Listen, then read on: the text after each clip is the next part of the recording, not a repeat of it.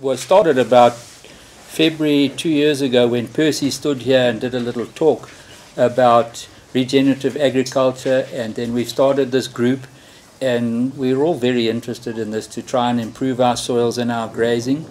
With the changes in the country and the lack of getting relatively cost-effective maintenance for our cattle, we've had to change the way we do cattle in this country to a large degree, and we have to rely more and more on our veld and see how we can change our farming methods and to improve our soils. So what we thought we'd do today is we'd ask Mark possibly to start, and then we talked about this. No, you didn't, but anyway. Mark was very nearly late, so we're starting with Mark. As you've all watched on our little group, Mark has gone and invested actually a lot of money into his little regenerative patch and on his farm there. So he's a slightly different situation in that he's ploughed and he's got irrigation, and so that's one aspect. And then John and Marie down in Macheki have been doing the electric fencing, and then Jaap is going to focus more on the veld per se and what happens in the veld. There are 18 copies of his talk. Jaap, as usual, always does his homework. He's the teacher's pet. Thank goodness if he did it all, because otherwise there'd be nothing to take home. So there are some copies there. I'd also like to thank Uchi from Nurture and Elliot from Nurture and Mark for being able to film this today, so maybe more people can hear what we chat about than just us here. Without any further ado, Mark, maybe you can just tell us why you started, what you've done. We've recently seen that lovely video with how rich your veld looks there. It hasn't been fertilized for 2 years. How you've got free-range laying hens. You've got your little dairy, and maybe you can mention what Percy's done there, trying to get adapted cows. And then you've also got your Boran cross heifers there and your Boran purebred heifers there. So maybe you can just start off. First of all, thanks to Helen and Maria and the MASHONA Society. As you see, I've come very well prepared. I'm going to steal your paper. Yeah, but yeah, I'm terrible at paperwork. Everyone knows that. So what happened was Percy came and did some embryos and took some embryos out of MASHONA, both at ourselves and Marie. And with having Percy there and having time, we got into the regenerative farming. But Percy sent me a couple of YouTube articles, and the one by that lady who sort of tests all the soils and everything in New Zealand. And I was watching this in the bath, and I actually had tears in my eyes, and I said, I now have a future in farming, because we got no land left.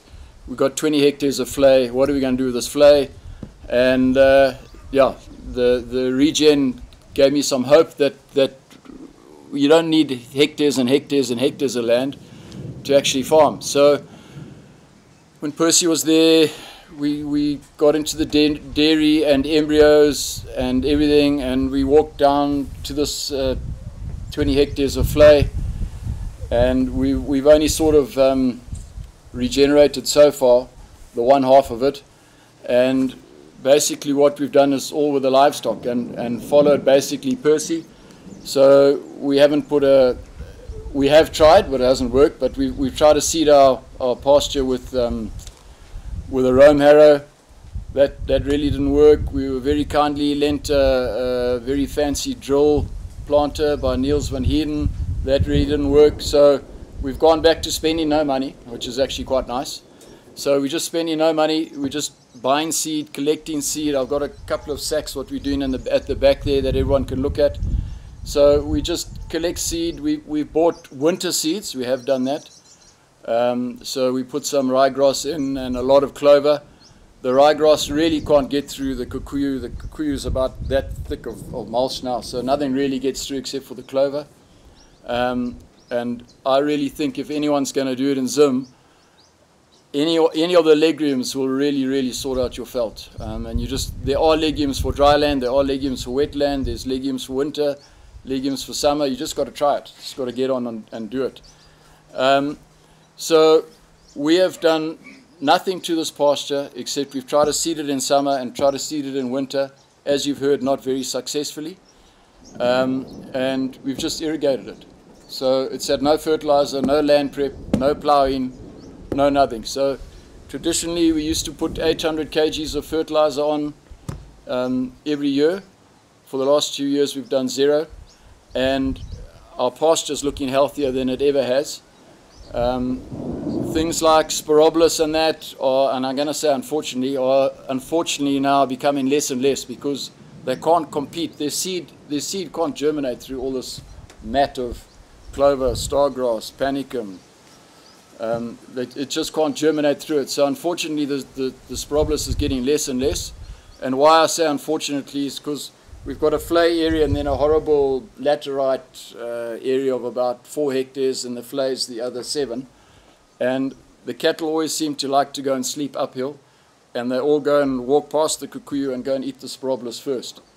So do I plant more spirobolus? I don't know. But it is naturally seeding, but I just don't think it's going to get through. It's going to get through that mat of grass.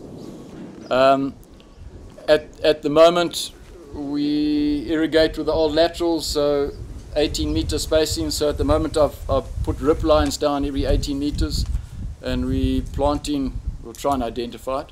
We're planting a type of barna grass that I found by Lake Chavero there.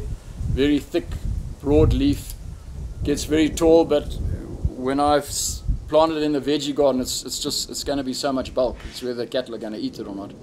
But it looks like a very, very bulky grass. And every 18 meters, so we planted that 5 meters apart.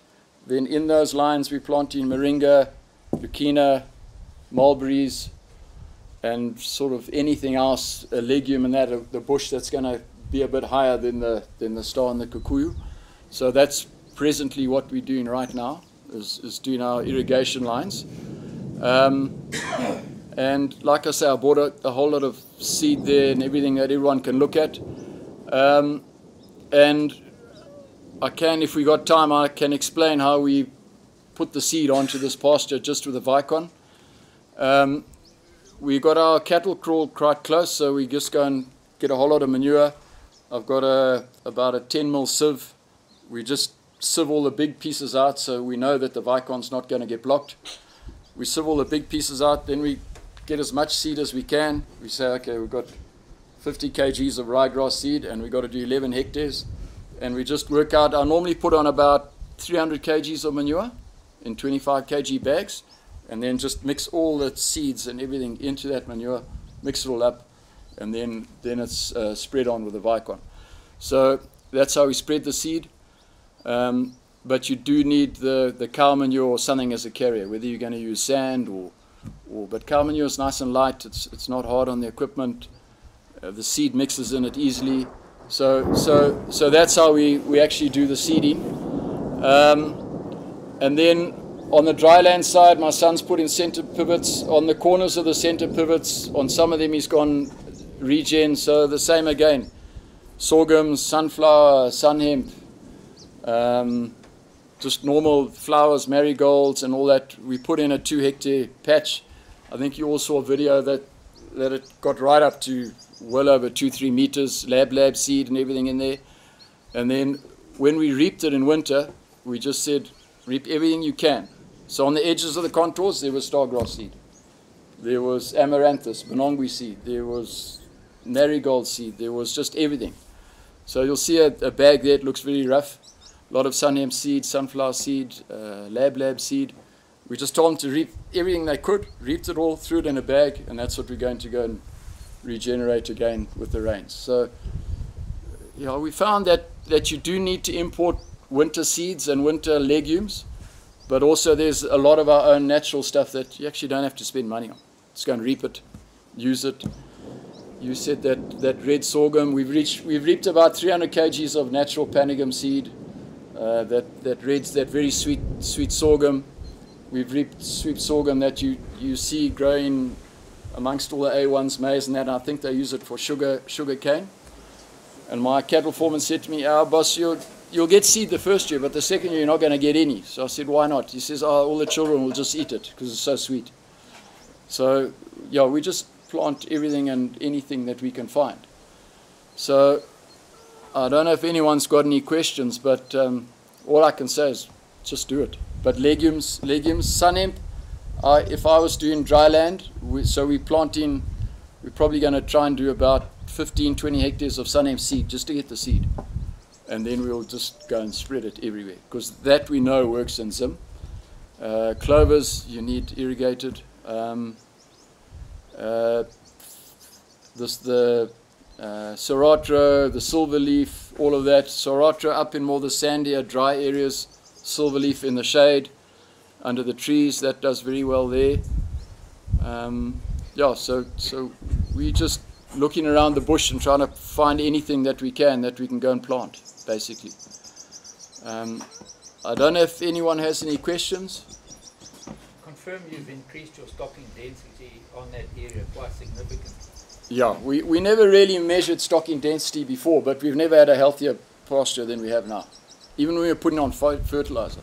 The vigor and the plants and everything. So the last video I think you saw, we had there's 40 dairy cattle in there and MASHONA crosses and everything in that 15-meter strip.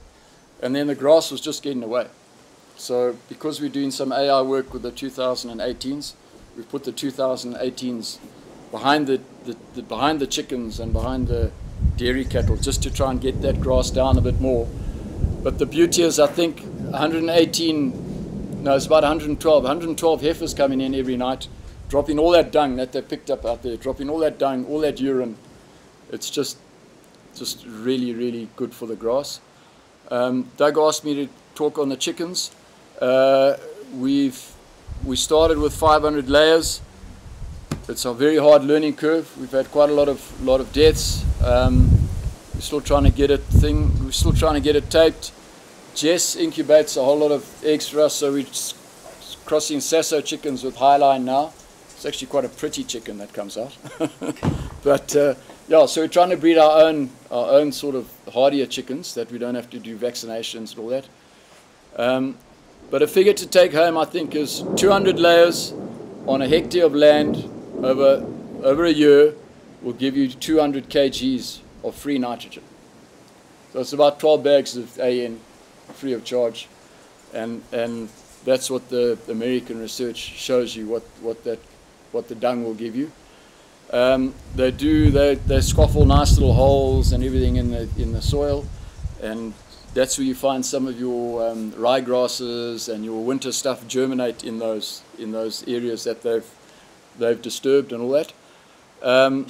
But I think there is a very good market for the eggs. There's a good market for the eggs. The dung they're putting down is free nitrogen. It's a natural nitrogen.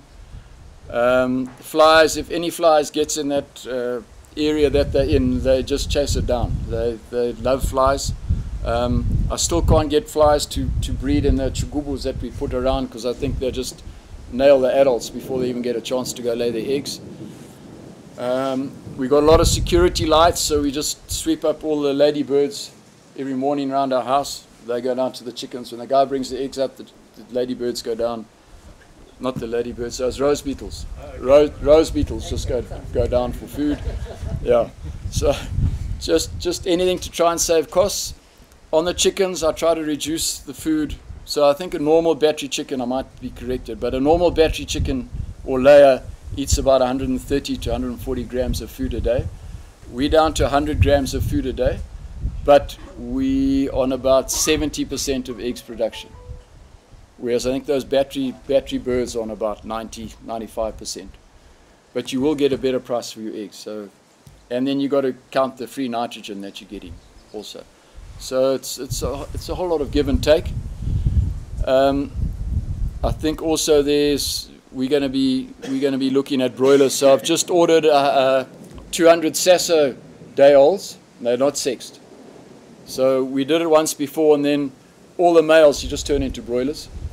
All the males you turn into broilers. Also another very good market for free-range broilers, free-range eggs. You don't get a hugely, you might get 20% more than the urbans and the high line and all that. You might get 20% more, but you're getting more and more benefits for your soil. Your broilers, you're not going to grow out in 6 weeks. There's no chance you're going to grow them out in 6 weeks. You're probably going to do it in 8 to 10 weeks. But as I say, you're just improving your soil all the time. You're improving your pasture. You're getting quite a good return. And it's very satisfying when someone keeps phoning you and says, when are you going to increase your chickens? When are you going to bring more eggs? You know, it's really satisfying that you got stuff that people want. Doug, on the dairy, I don't know how far you want to go. Just tell us what you Yeah. So on the dairy side, Percy brought in some embryos from New Zealand, Kiwi cross embryos, some Jersey embryos, some Friesland. Well, the Friesland are still sitting in the flask because none of us really like the big Friesland. So they're still sitting in the flask. But I say that from Helena Mitchell because I think she's got pretty hardy Friesland. We got 12. 2 died before we even got a drop of milk out of them.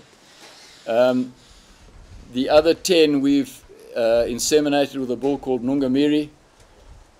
Marie knows all about it. So Nungamiri is from MASHONA embryos and Kiwi cross bull called Sovereign. Sovereign now has 400,000 daughters in New Zealand.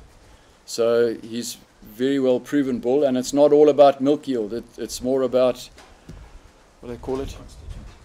No, they've got the New Zealanders measure they call it a breeding index, or a it's a dollar, basically a dollar index. It's your cheaper bull or your cheaper animal and a cow that's producing 80%. They measure everything because that's their biggest thing, 5 million liters of milk a year. And so they measure everything, and everyone comes around once a month and measures the cow and measures the milk yield and measures. And they call it a breeding worth. So they'll tell you how much the breeding worth is for that cow or that bull. And it's not about how many liters she gives you. It's her longevity, it's how much she eats, all that type of stuff. So Percy picked us some nice, small, adapted genetics for Zim. And we have now some lovely Friesland heifers, which are 50% Friesland, 25% MASHONA, and 25% Kiwi cross. Those are beautiful, slick-coated, lovely heifers. I got a couple of videos of some of them, but we think for Zim there'll be a good market for those sort of animals, and they really look hardy and they look good. They look good. So the dairy is just in the regen, least cost. It's least cost, least input. See how much milk we can get out of it. That we don't have to pour food into, don't have to pour a lot of antibiotics, and just trying to breed a more of an adapted animal for our environment, whether it's on the beef side, whether it's on the dairy side, whether it's on the chickens. We're just trying to breed an animal that doesn't have to rely on, it's not oxytetracycline reliant. It can actually try and live on its own and fight its own diseases. So that's sort of what we're trying to do. Cheap and productive. That's sort of our aim. On the beef side, we do a lot of night dangers. For the first year ever, we've done lovely fire guards about 50 meters wide, and the cattle go in there at night and they just flatten everything, finish everything, and we've been able to control fires this year, and we just go around the boundary, 50 meters wide. Work out how many cattle. We normally try and give them a square meter a night. If there's 50 cattle in, I don't know, my math is not, sorry, it's not a square meter. The mathematicians can work it out. But if there's 50 cattle in there, it's 50 meters wide by 50 meters down wherever your boundary line wants to go. So that's how we sort of work it out. We move it every night religiously. This year I had a guy just parkland clearing any trees there in that strip. So he just parkland cleared, took all the bottom branches off, let the sunlight in. So you can sort of manage it. You know, they've done 7 moves this week. You can go back after a week and see how much his parkland cleared. So we haven't sent a roam harrow out. We haven't sent a gang burning out. We normally send about 12 people to go and burn fire guards, water cart, and it goes on for about 3 months. The cattle have done it all this year. And once we've been around the perimeter, If we want to cut a fire guard, in the middle, we just send them down the middle. So it's saved us a lot of money, and it's stopped a lot of fires. So we think that is a real winner, doing fire guards with your night dungers. We started it in about April.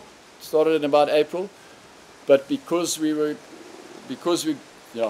leasing on 7 different farms, so we actually couldn't get around. So if you could start earlier, you can maybe start your fire guards a bit earlier, but just work out how much you need to get around everywhere.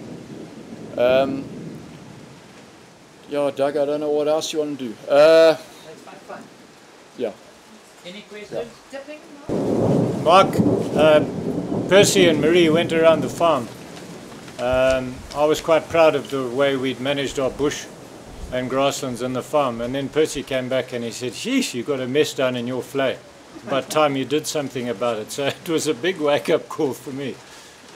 Anyway, I'll give you a brief overview of what we're doing. A lot of it is based on electric fencing and how we manage the paddocks that we do. The overview of the farm, we're 407 hectares. If you take away the arable areas, the residential areas, leaves us with about 150 hectares of grazing. That's pretty much the non-arable areas. So at the moment, on the farm itself, we're running 360 head on 150 hectares of land. So that equals to about 2.4 animals per hectare, which equals a grazing problem. So we had to think about what we were doing. Marie had followed up quite a bit with Percy and I think Doug as well about electric fencing. And in a long story short, we ended up buying some electric fences. We divided the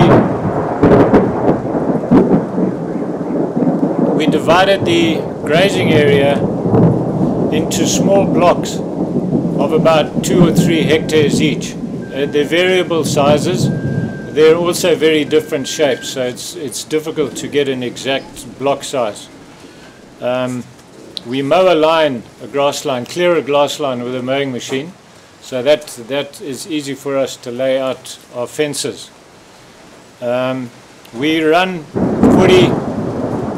40 or 50 animals per 2 or 3 hectare block for 2 or 3 days, and we monitor the grass carefully within that block. We want to keep the grass in the generative stage.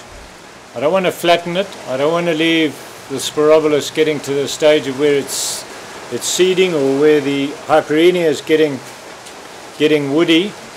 So we monitor it very, very carefully.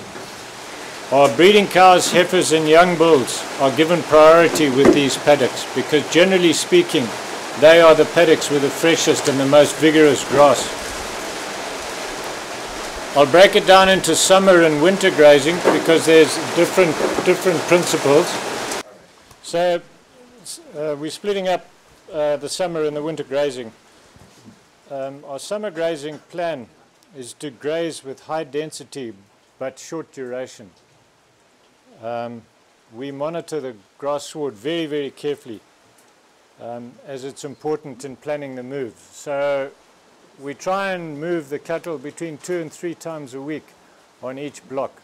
So we've got 4 different electric fence blocks in various parts of the farm, and we try and move them between 2 and 3 times a week depending on the grass. It's all about grass management in the summertime. The winter grazing is a bit different. We've got the pivot blocks with either barley or maize stover. We divide those up into 2 hectare blocks with electric fences, and we graze them flat. We actually hammer them as much as we can.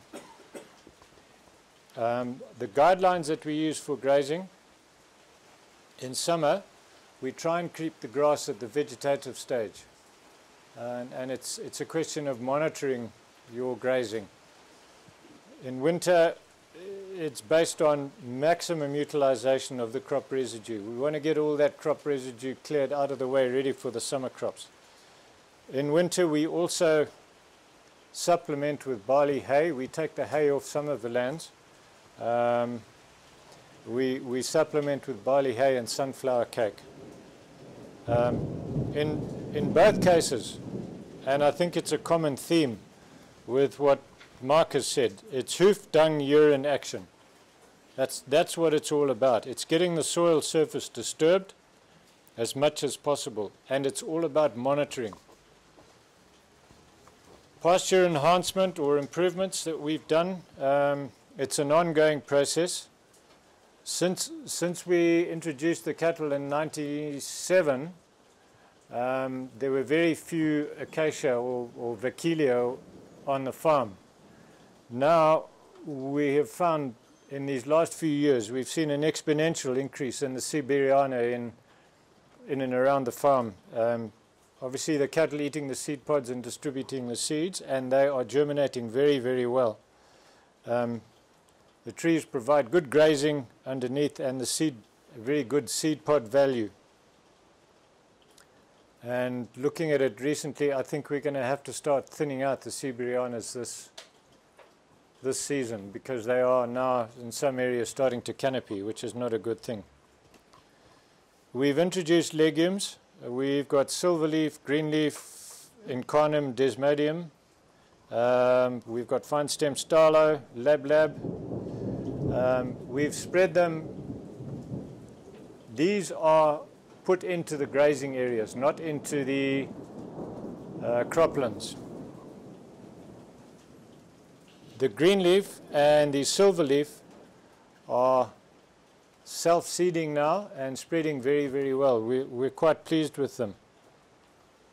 We've also used lab, and I've got some funnies there. Velvet bean is another one that we're going to throw in and see what happens. Our predominant grass species are Spirobolus, Hyperenia, Bracharia, Panicum, and broomgrass on the flays. We've got some Carambora lands. Those are our main grass species. Again, quite easy to monitor most of them. I'm also playing with a small block of land where we've taken 17 different species of grasses and shrubs and weeds and whatever else, any seeds that we could find, and we've mixed them and sown them together, and we'll see what happens to them, just out of a matter of interest. Some observations we've made, or results. We're coming up to the 3rd year with our electric fences now. We've got very good ground cover in our grazing areas. There is a noticeable improvement. The grass reacted very, very quickly to the rain this year. We had a very thick ground cover. We had 38 mil in the first week of October, and it was amazing how the grass reacted. It came up, and we've actually been able to graze it quite successfully with the fences twice already this year. Although now, with the 6 weeks of drought that we've had, or dry period that we've had to open up the paddocks to make them bigger, because the cattle are having to hunt for grass at the moment. We noticed this area as well as something I've not seen before, that some of the areas had green grass for the duration of winter. It's not that it was growing, but there was green there. And this is the stuff as well that's reacted very, very quickly. And I think that's probably because the way we're doing things, there's an increase in subsoil moisture or soil moisture. This last season, our breeding herd stayed in particularly good condition, and we were very pleased with the PD results. So for us, the electric fences are essential. We've got 9 pivot blocks on the farm, and all the grazing areas are little bits and pieces left over. I've taken two areas I've fenced off just to see what happens with them. One of the blocks is a copse of trees. It's probably about 2.5, 3 hectares in extent. I want to see what happens when there's no cattle in there. And the other is a big seep we've got on the farm in one of the flays. There's a lot of funny endemic bird species there that I don't want to chase off. So I've stopped the cattle going in there, and it'll be interesting to see what happens to them as well. But electric fences for us are essential. There is improved grazing. We're finding the cattle are keeping their condition for longer. In terms of management with the cattle, it does entail one tractor with a water cart, and the tractor driver and assistant's job is to check that the water tanks are kept filled, because a lot of these blocks don't have access to water. And this tractor driver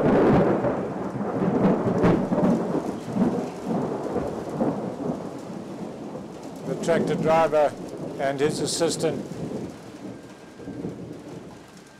are responsible for the supplementary feeding of the cattle. So that's about all I've got. It's just a very basic overview of what we're doing. Doug? I want to say that I stand absolutely in awe of these people who are doing these wonderful things. They're opening up an altogether new world in the cattle industry. But the bulk of the country is still virgin veld. So I'm the primitive one. I'm just speaking about the veld. I remember in 1985 my wife and I went on an overseas tour, and when I came back I said to the late Ian Delarue, I said, you know what, far have I travelled and much have I seen, but there's nothing to beat our good old Shateen. The veld is a multi-species miracle with so many species, and so I'm dealing with a veld where there hasn't been a plough and there hasn't been a centre pivot or anything, just the natural veld. Well, I've attended many grazing management talks, and 3 words stand out. They've been used so many times to introduce the talk. Cows graze selectively, therefore. And the whole veld management thinking for a very long time has been based on that word, therefore. Some people have put it another way. They've said that if you let cows loose in a paddock, they'll go for all the chocolates and they'll leave the rubbish. Now, that's a terrible indictment against the cow, and I'm going to come back to that. Now, in their thinking, planning, veld management systems, they've been planning how can we force the cow not to graze selectively, and how can we prevent there being rubbish. Anyway, so all the years there have been the different systems, but then in the 1960s, this new system arose. They called short duration grazing, SDG. In the 1960s, it was in the vogue. It gained so much publicity. Everybody was talking about it, and the Ministry of Agriculture chose a team of 6 people to monitor it. Now, I was very privileged to be one of those 6. So I saw the thing right from close by and listened to all the arguments and visited the farms that were doing it and I was the meter reader because I did the PDs on those herds, and the PD tells you it's a very good meter reader. If the PD tells you where the things are good or okay or not so good. So, well, we ran into problems with short duration grazing on the Highveld, the whole plateau of this country.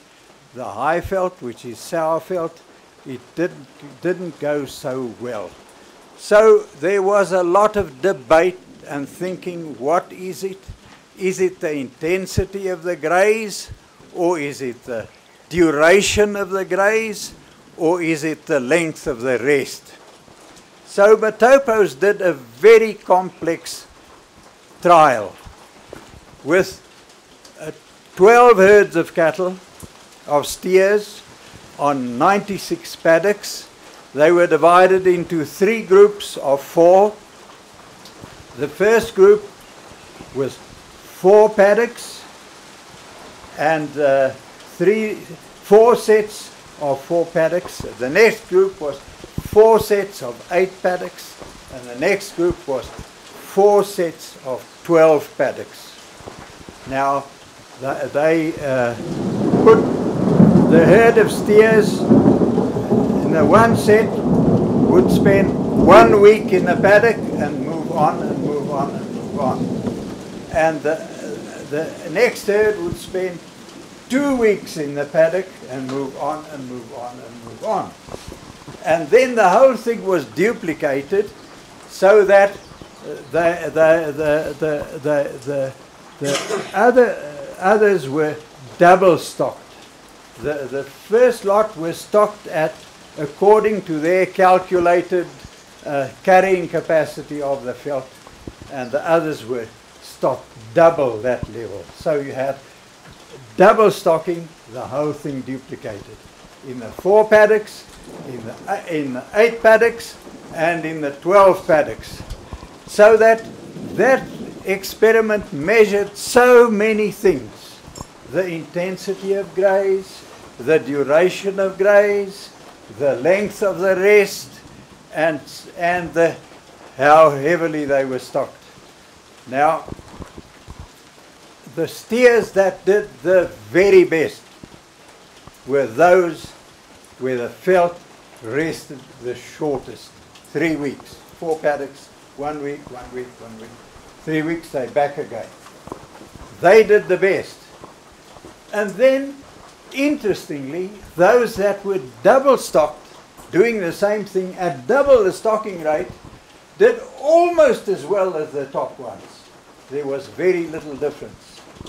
But going the other way, where the rests were the longest, in the 12 paddocks, 2 weeks, 2 weeks, 2 weeks, meant over 5 months rest. Well, those stocked at the conventional level were very poor. But those stocked at double that were poverty stricken. So there you had, on exactly the same veld, ranging from very good performance to poverty stricken, just from the way you grazed, just from the matter of rest or intensity of graze or whatever.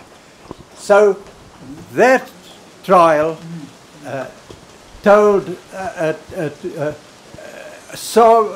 expressed a whole lot of solutions or indications of what is good and what is not good. Strangely, that experiment was not given much publicity, and strangely, the grazing people didn't take much notice of it. Right. So, in the decades that followed, there was more and more emphasis on high grazing intensity, short duration, and long rests. Exactly the opposite that was indicated by that experiment. But then they started noticing that there is a benefit with crowding the cattle like this, because they are trampling everything into litter, and of course there is all the dung deposition and so on, and the hoof action, and there is definitely an indication of improvement of the soil. So that turned this thing into almost a philosophy that you could follow with a passion. Well, then the media started warning about global warming, about climate change, and so now the cow was really in the dock.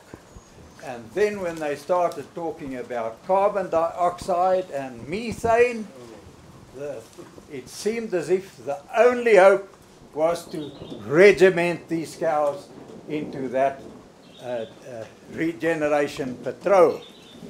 And there even came the thought that maybe we're too late. Can we? This is now to save planet Earth. Maybe we're too late. Well, that is how things went. Now, allow me now. It's my innings. I now want to bat for the cow. The cow's taken the blame for all this. And let's go back to the chocolate story. Now, that chocolate story creates a bit of a wrong impression. It isn't as simple as that, chocolate and rubbish. If it was so simple, we would not have more than 500 species of grass left in the country. But we have this wonderful diversity of grass. There must be some buffer system that has preserved diversity. So, the rubbish, there's only one rubbish in the veld nutritionally, and that is lignin. That is the rubbish.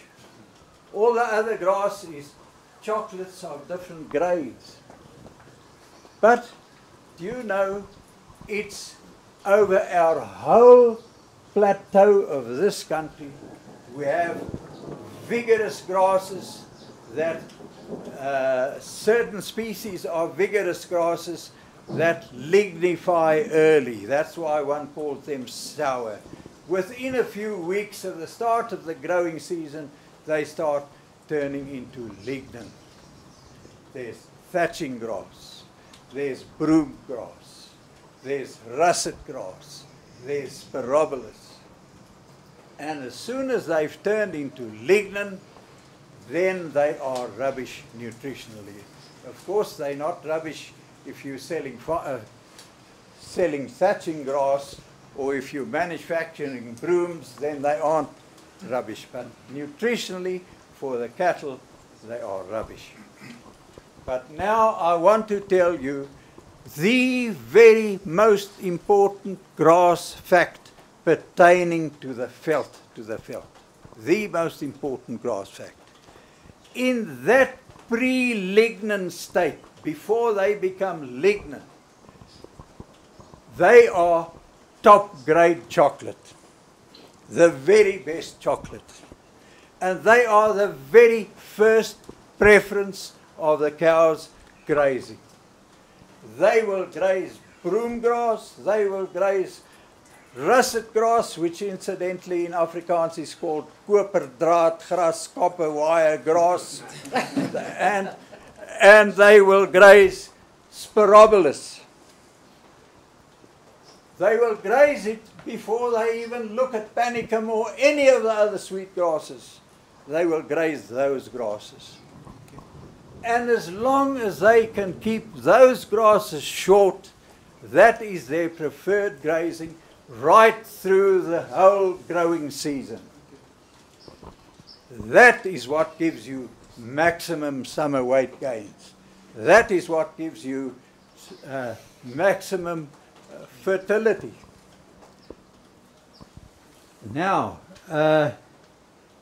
you may ask me to prove that.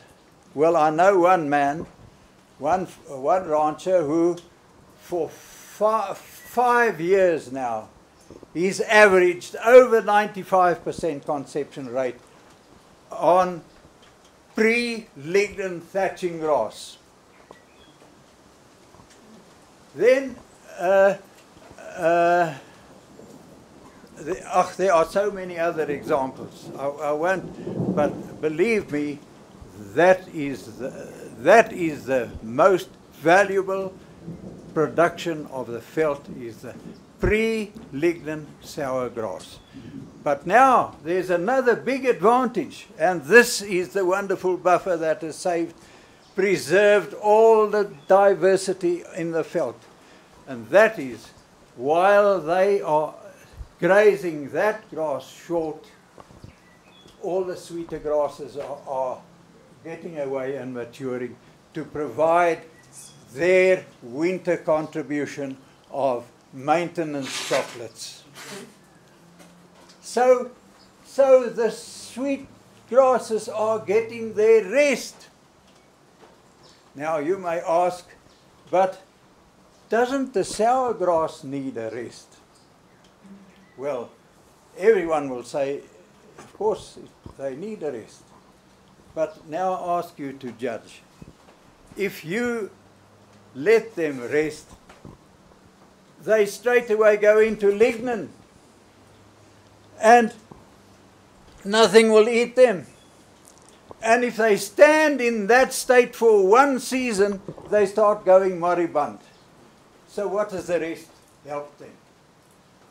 But rest sweet grass, it grows, it produces seed, it reproduces itself, and it gives you winter grazing. Look, I'm not criticizing these people who are doing a wonderful thing in altogether different circumstances. But when you come to the natural veld, this is a primary rule. Now you'll say, well, what do you then do with that grass that is lignified? What do you do with it? Now, here's a very important thing. After midsummer, when the area they've been grazing short, as the growth rate is getting, the grazing rate is now getting on top of the growth rate, and they're grazing that down to the ground, which doesn't do it any harm.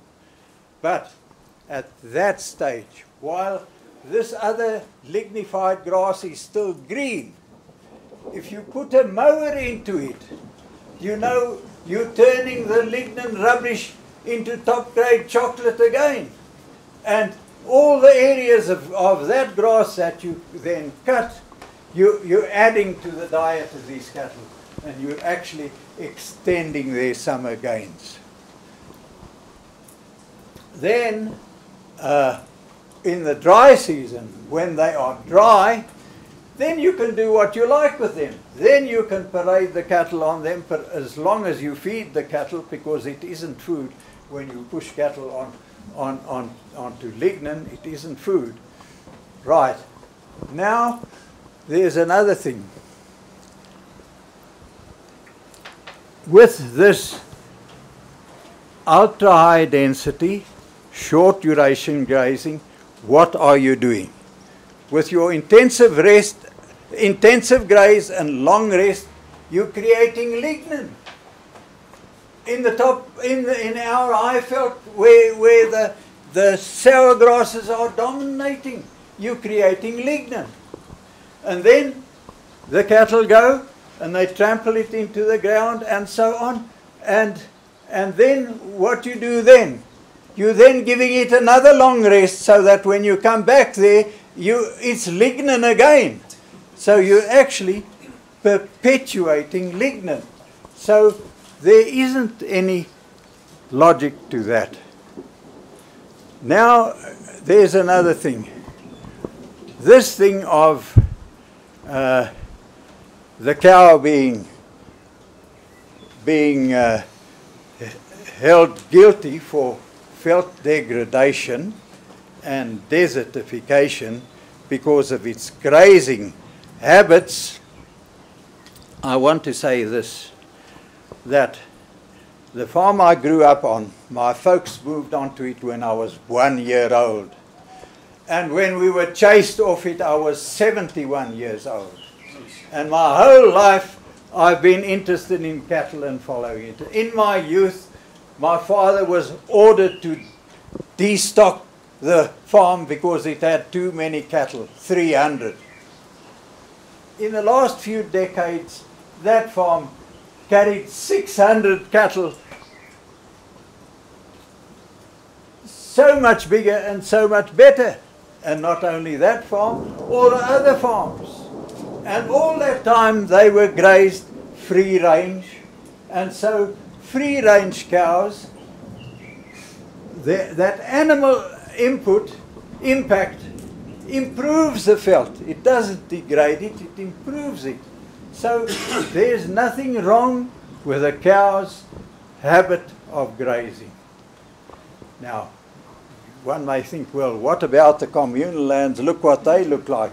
It's not the cow's grazing habit that does that. It's other factors that do that. And then they often not as degraded as one thinks. I know on Central Estates, all their staff lived on the Kwekwe Umvuma Road. That was a TTL, a proper TTL, just like you see any other. And then in 1960, they moved them all away and surveyed that block into ranches, and I did PDs on those ranches. I remember Jock Grayling, he was an ex-Connex man. He bought Kwarati Ranch, and I couldn't believe my eyes how well those cattle did on that TTL veld that was just given a chance to get away. Wonderful. And I have other examples. Because it's grazed short to the ground, especially the sandveld TTLs, have got a dense cover of kutch grass. You don't see it, but just give it a chance and there it is, ready to produce. So it hasn't been degraded. The problems in the communal lands, a lot of the problems are erosion from the paths the cattle walk every day to the crawl and back and down slopes and the Scotch carts and so on. You get a lot of erosion there.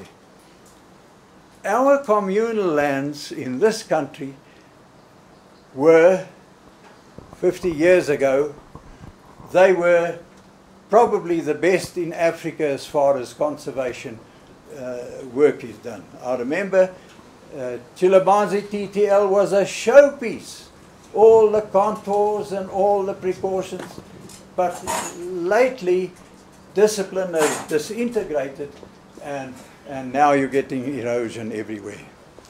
Anyway, what I want to say is the whole emphasis is on dung deposition and hoof action. And this lignin parade going through the farm is trampling lignin into the ground. But what does the cow do when she has a choice to graze as she wants? During the summer months, they will be grazing that top grade chocolate, keeping it short, and all the dung and hoof action will be concentrated where it is working, where you have the biological cycle in full swing. And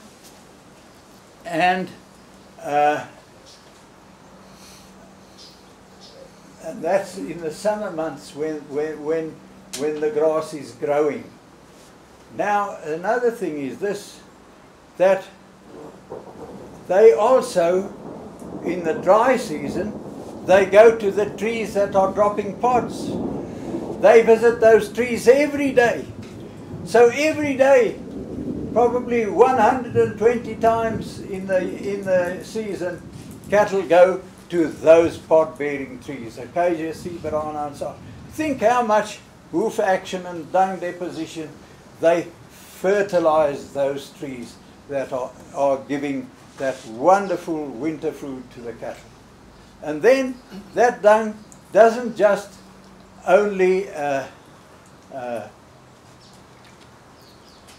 bring nutrition to the soil, it's also a sower of seed. And the first seed they sow under these trees is panicum. And panicum is a wonderfully productive grass for winter grazing, not for summer grazing. Very productive. It will give you quite a few tons per hectare. Right. Now, winter comes, the cattle start going to the trees. In summer they won't go near those trees, and that grass will grow without any disturbance. In winter they'll go and they'll grow, and their diet will be panicum plus acacia pods. Wonderful diet. So the cows' grazing habits are not to be blamed for desertification and for degradation and for quite a few other things. Right. Now there's just one thing I still want to say, and there are actually many things I would like to say, but time is now running out. One thing I want to say. We hear that, oh, but of course you can double the number of cattle you carry. Can you? That Matopa's experiment showed you that as you get longer rests and more intensive graze, the increase in numbers is more damaging, because it's all lignin, it isn't food.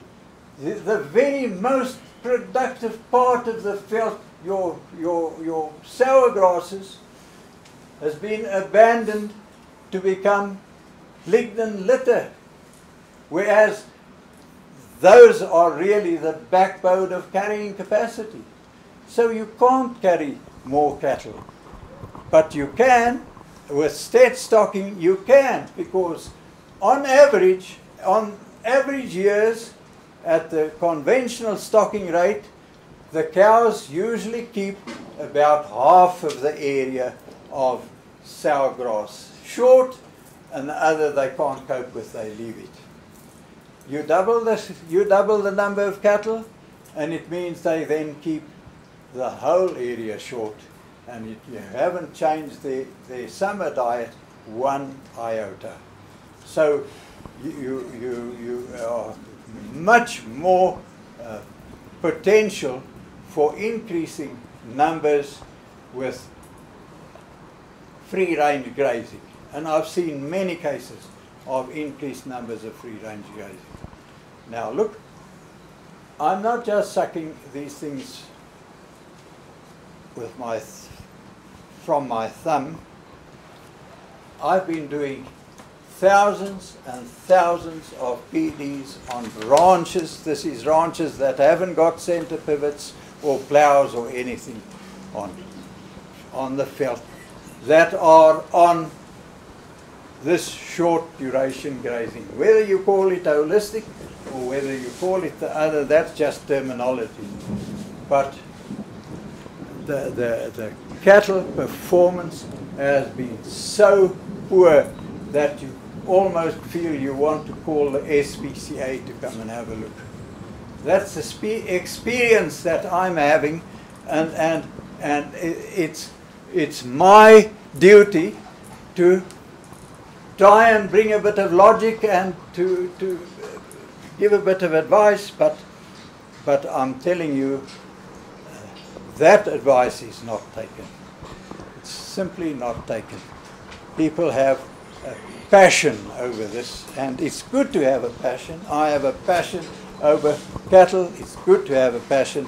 These people who are doing a wonderful thing that they told us today, they have a passion over it, and that's right. They must have a passion. I think I've spoken enough. Thank you. With that short duration grazing, I said I was a meter reader. I had to do, and I did thousands of PDs and monitored all the factors, stocking rate, breed, type of pelt, etc., etc. And I did a paper which was published in the Rhodesian Agricultural Journal. And this is the paper. If it's to spare, you can have it. Whoever will photocopy it for someone else. Right. Anyone wants a copy? I just want to tell you that in 1971, the veterinary profession had a congress, and they decided to allocate a whole morning to veld management. So important was the matter. And at that, I gave this paper. And after me, Alan Savory spoke, and other people spoke, and other people spoke.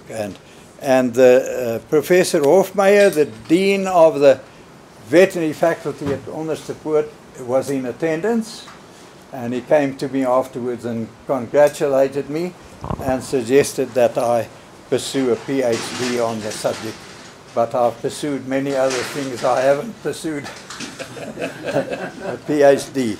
Now, that's that. I wanted to show you that. Well, this is Boerdery in South Africa, 1945.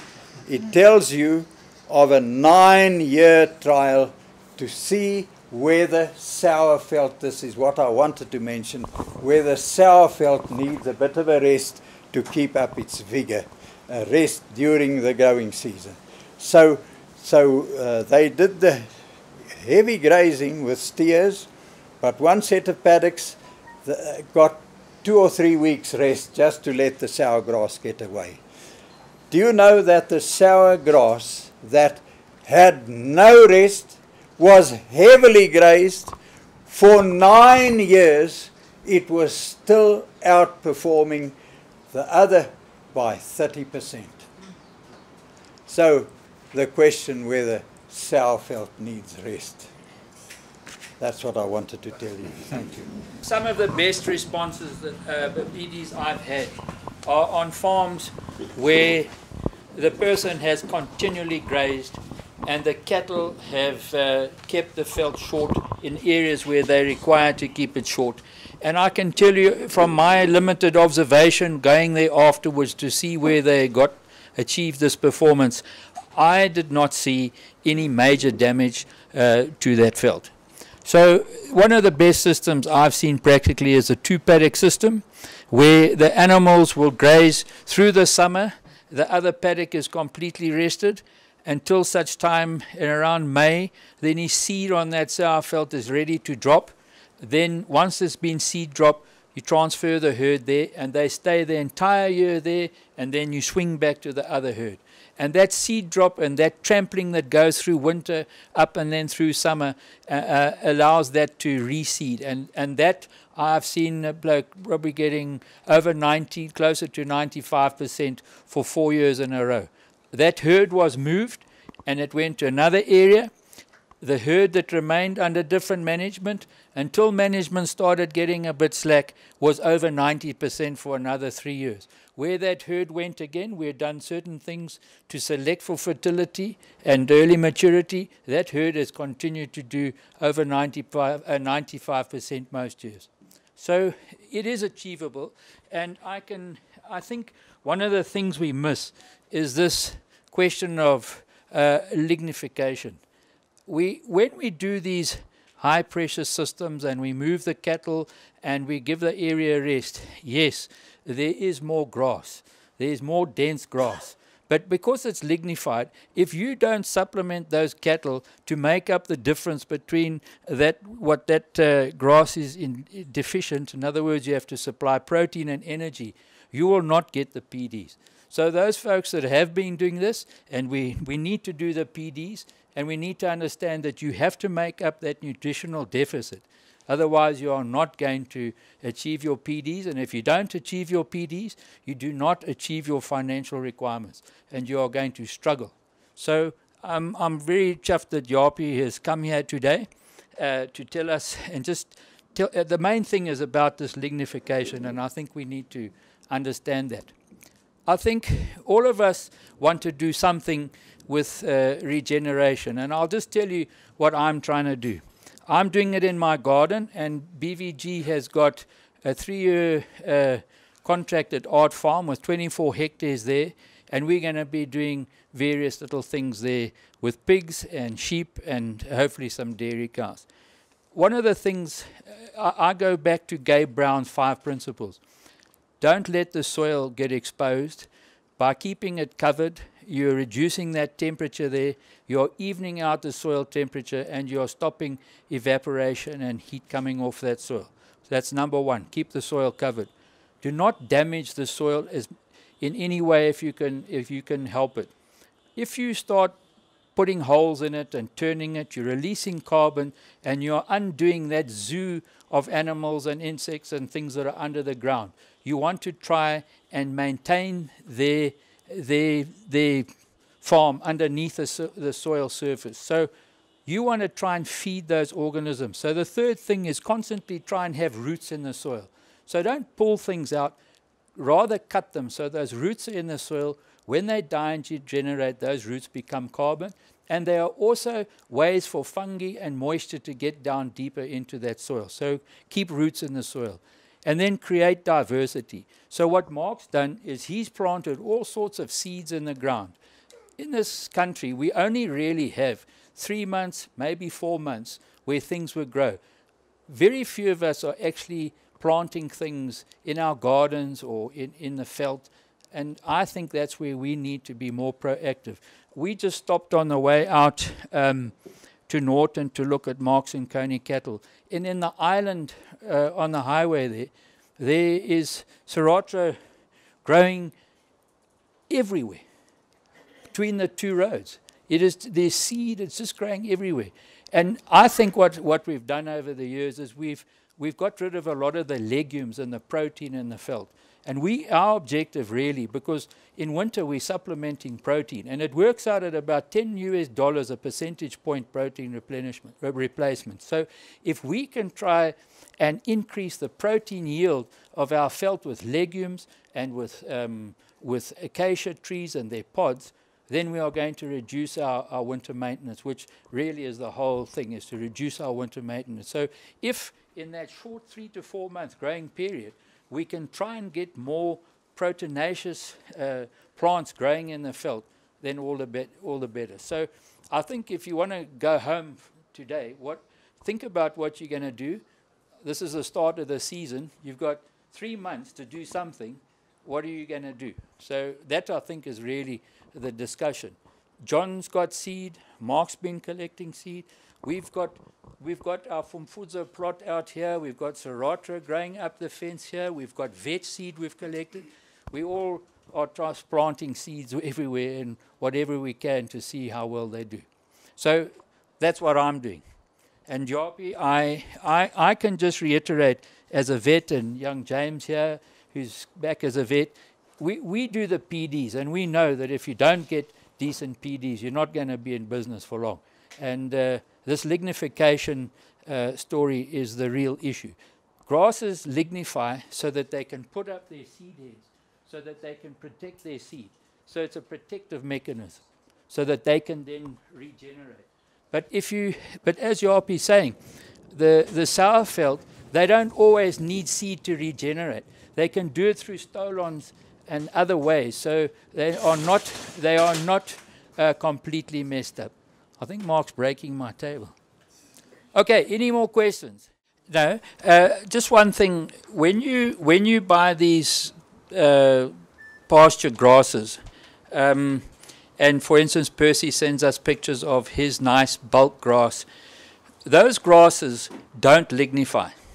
So if you give them increased rest, you increase your bulk, but that bulk nutritional value is pretty much the same as when it's short. So as they grow, yes, you do want more bulk. But our sour grasses are different. They lignify, or they give up certain terpentines and that to protect them. So when you're planting ryegrass and you're planting some of those foreign grasses and what's the one from Kenya? Cuckoo and things like that, you want that longer rest because that's going to give you more bulk and more food. But with our grasses that lignify, it's not the same process. You need to keep them really short.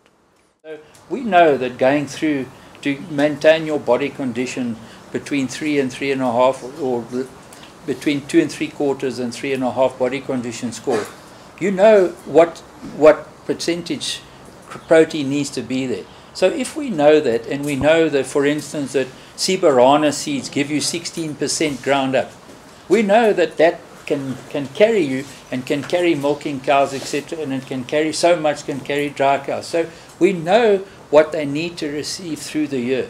And then we need to try and say, well, what kind of felt do we put in front of them?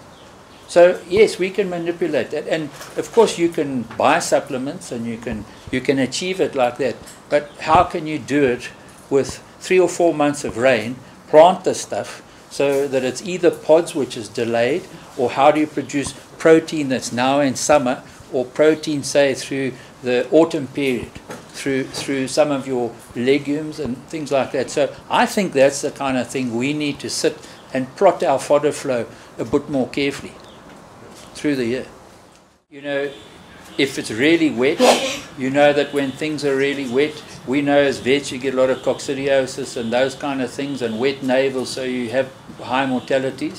So there's like a little window where you don't want to have to feed lactating cows too early, otherwise you've got to provide for silage and things like that. So it's quite a narrow window from around about October, November, December, when you want them to calve.